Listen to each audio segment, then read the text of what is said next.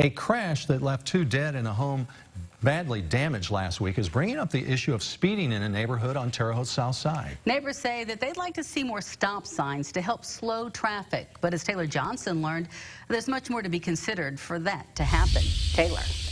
Mike and Dana, people I spoke to who live along Helen Avenue say speed has always been a big problem. But the only way they may get more stop signs is if a study approves.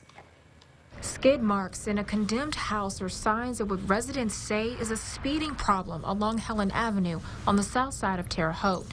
Last week, a driver in a turbo engine car hit the back of a home and killing 2.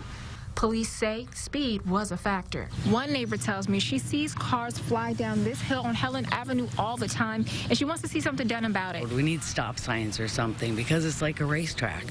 The cars go so fast up and down this road. But Terre Haute city engineer says stop signs aren't always the solution. So we don't like to put stop signs around when, like I said, when they're not warranted. Because of that deadly crash, Ennis's office will conduct a traffic study, counting the amount of cars that go through that area.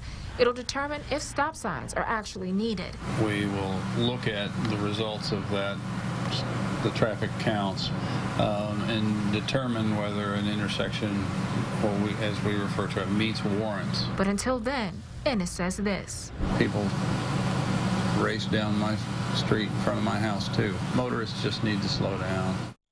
Ennis says the count will be a week long, but a date on when it will start hasn't been chosen yet.